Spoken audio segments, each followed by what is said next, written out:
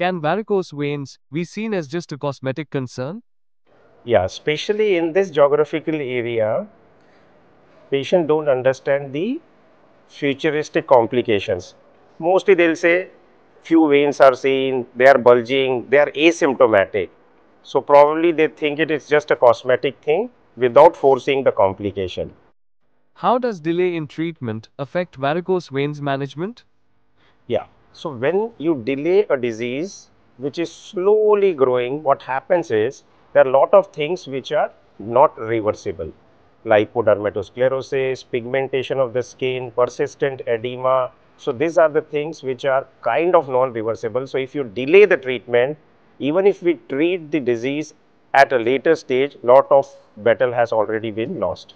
What are the latest advancements in varicose vein treatment? So the treatment of varicose veins has advanced from open surgery stripping to, I would say, the latest one which we have is a non-thermal, non-tumescent, which we call glue therapy.